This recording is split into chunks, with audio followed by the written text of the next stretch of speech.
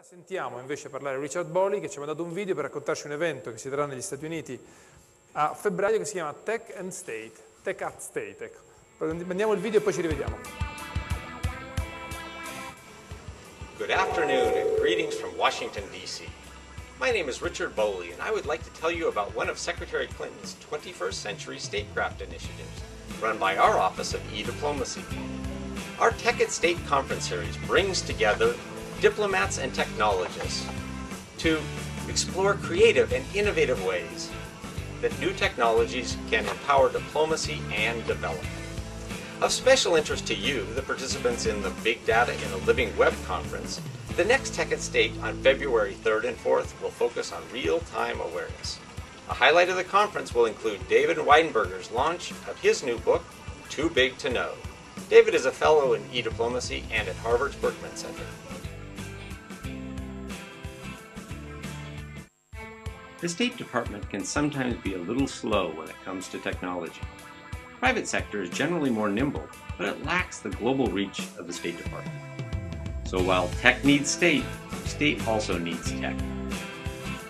So essentially we thought, what if we formed a partnership?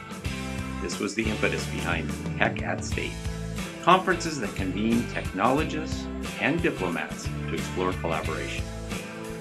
This is how it all started. In January 2010, a massive earthquake struck Haiti. To help, technologists, development workers, and the foreign affairs community partnered to save lives. It started with text messaging. Technologists set up a system so that friends and relatives of the wounded could send help messages. Volunteers worked with the Haitian diaspora to translate. That information got transferred to first responders and lives were saved. Without this impromptu partnership, many more victims would have perished. Months after the earthquake, we brought together this ad hoc team to review what had happened.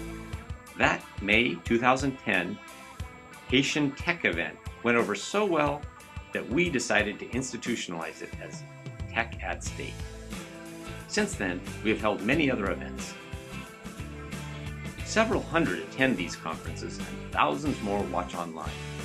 In each case, we seek to combine the best of technology with that of diplomacy and development so we can benefit all groups and improve international relations. This is 21st Century Statecraft. We bring together high-level speakers, engage in focused breakouts, and then we schedule an unconference to find creative solutions. Imagine using a cell phone to help root out counterfeit drugs, or free satellite images to remake a city's street map, or a simple camera to reveal human rights abuses. These are the kinds of life-altering outcomes that spring from the marriage of technology and foreign affairs.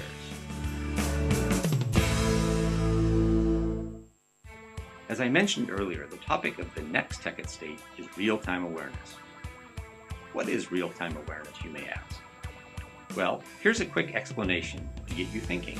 Currently, Twitter produces more than 95 million tweets per day.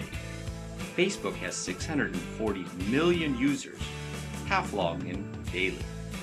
The exponential growth of these social media applications and others has resulted in a tremendous increase of real-time information from all corners of the globe being instantly available on the internet. Some information is trivial, but the information that is increasingly relevant is latest breaking news.